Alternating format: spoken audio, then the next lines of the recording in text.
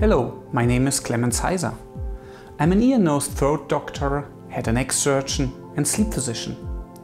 I'm the head of the sleep laboratory in the ENT department at Klinikum Rechts der Isar, Technical University of Munich, here in Germany.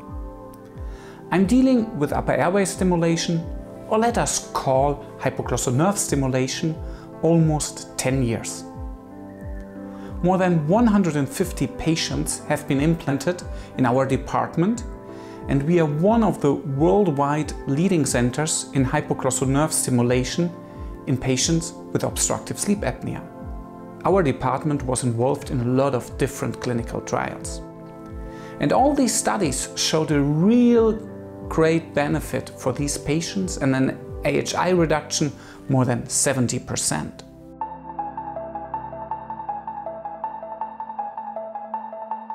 One important basic research was the cross-motor innervation study of the hypoglossal nerve, which we did in the last 2 years.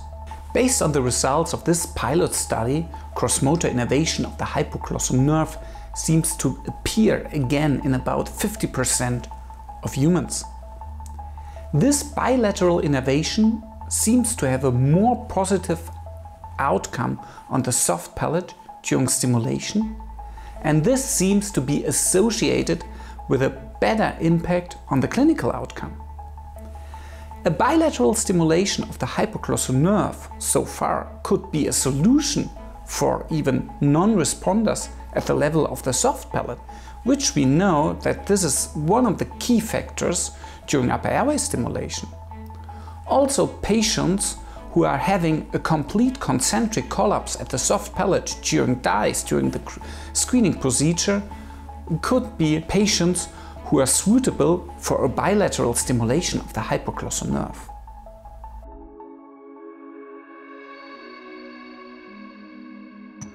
So far we have implanted 4 patients. We had no adverse events, it's a nice surgical approach, and we had good tongue motions intraoperatively in all 4 patients. Also, we had a really nice, impressive, bilateral, intensive tongue protrusion in these patients. And to be honest, we know from former clinical trials that this is associated with a good clinical outcome. But also 2 patients have been already in our sleep lab, and again they showed an AHI reduction of more than 70%. And both patients are reporting about an improvement in daily life quality. That means the sleepiness improved, was getting better, and also the snoring definitely decreased.